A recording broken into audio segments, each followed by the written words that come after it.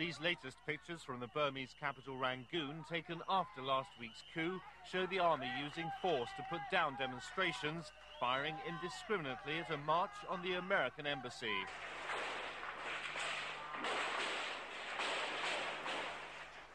The anti-government protesters, men, women and children, tried to take cover as the firing continued. As people cowered helplessly, more shots rang out and another man was wounded.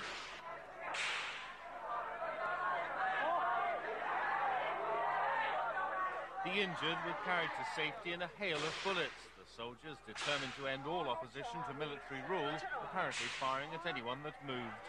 The government says 200 people died as the army crushed resistance to the coup. Opposition sources say the number of people killed in the street fighting is closer to 1,000.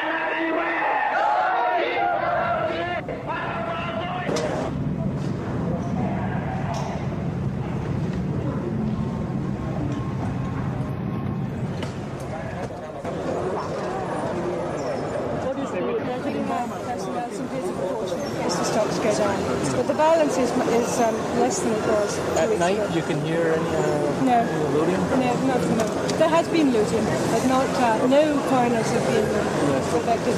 Yeah.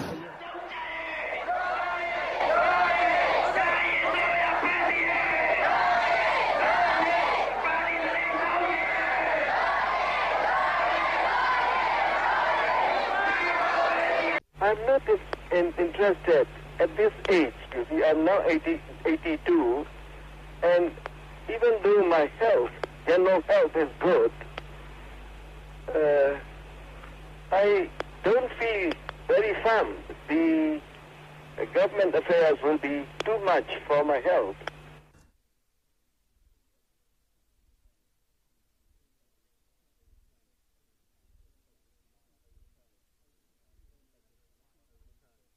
I think U Nu is a very wily politician, and the minute U Nu's name returned to the debate which is going on at the moment, most people expected him sooner or later come to the surface. And I think over the last 40 years, people have concentrated rather on Ne Win, but U Nu is the other figure whose shadow has loomed large over Burmese politics over the last 40 years. So I think in terms of what's likely to happen...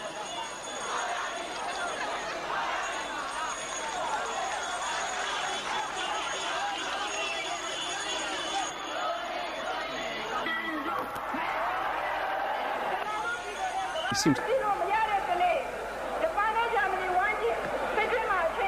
neither Aung Ji nor Aung San Suu Kyi have any kind of political party. They're just names who have surfaced.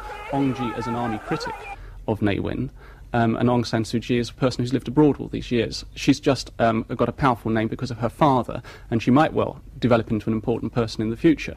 I don't think there's any suggestion yet that necessarily excluding anybody. I think they're trying to show to the outside world that there is some suitable alternative already in place in Rangoon to take power from the government.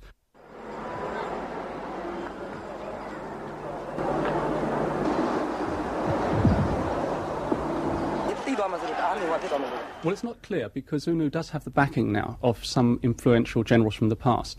Brigadier General Tin Oo is with him, who claimed the other day to have the support of 2/3 of the army. It remains to be seen whether that's true or not. But certainly he's built around him a coalition which seems to appeal to all sections of the community, including some of the ethnic minorities. So he's moving very carefully, and I think he wouldn't be moving now in such a public way unless he was fairly sure he was going to have the backing of some of the military at least.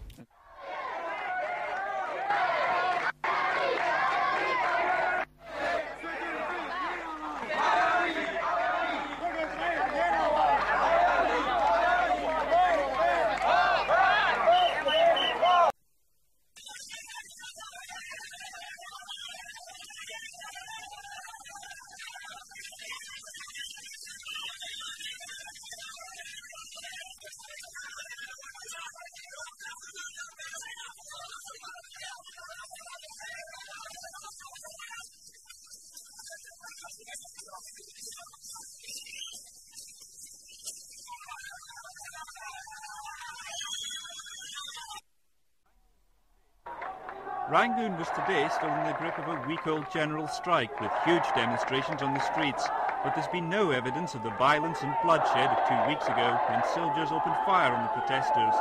Instead, the crowd appeared almost euphoric, sensing that in the wake of announced concessions, it may have the government on the run. Yesterday, the huge crowd was addressed by a former army brigadier after he was released from a jail sentence imposed for criticising human rights violations. Today, a new political opposition figure came to the fore, Aung San Suu Kyi, the daughter of Burma's national hero Aung San. Addressing a crowd of some 500,000 people, she called for the resignation of the government and a united, disciplined and peaceful return to democracy. It was a very moving experience in a way. It's very moving to think that there were so many people wanting democracy and so many people who had gone to such a lot of trouble to come. I believe a lot of people came from outside Rangoon. Aung San Suu Kyi was 2 years old when her father was assassinated in 1947. She was educated in Burma and India, where her mother became the Burmese ambassador. At 19, she came to England to study philosophy, politics and economics at Oxford, gaining her degree in 1967. After that, she worked for the United Nations in New York before returning to Britain to marry an Oxford Don in 1972. They have 2 sons. She's visited Burma regularly and returned there in April this year. There's an absence of leaders in Burma right now in the opposition. There's only 2 or 3 people around who are of any, and she's the only one who's young around. And her name's very, very famous in Burma. It's like if George Washington's son had come along in 1830 and said, I'd like to be president of the United States. It would have a certain ring to it. And she's that sort of figure in Burma because of the family and the historical connections. Aung San Suu Kyi's father, Aung San, was assassinated 6 months after these pictures were taken. He'd been an instrumental figure in securing Burma's independence from Britain a year later. Before the war, he was actively anti-British and helped the Japanese invasion, but switched to the Allied cause before leading Burma's drive for autonomy. The Burmese people love my father very much, and I think they are ready to support me because I'm my father's daughter. Evidence of the growing pressure on the Burmese government came earlier this week when Maung Maung, the country's new civilian leader, the 3rd leader in a month, went on national television in an attempt to placate the people. In lifting martial law, he apologised for the army's treatment of demonstrators 2 weeks ago and announced that on September the 12th, the ruling Socialist Party would meet to discuss a referendum on a return to a democratic system. The question is, will the government last that long? I think the government will have a very difficult time surviving this. The pace of events is getting beyond control, and unless they can do a deal with some of the opposition leaders who are emerging, I think they're going to have to make more and more concessions. So far, they don't seem to be making any attempt to stop us, and I'm not sure that they can really stop the people anyway. I don't think they can, because the people are so very, very strongly for democracy now. They've had 26 years of one-party rule, and they're so tired of it. I think there's no stopping them. Do you think that you will get a parliamentary democracy? I think we have to get it. Just what political force Aung San Suu Kyi will muster remains to be seen. Despite the obvious comparison with Pakistan's Benazir Bhutto, she has no party behind her and has spent some 28 years living away from the country. But what's clear is Burma's politically ripe for opposition figures to seize the initiative. One Western ambassador said today, I think the government will go down.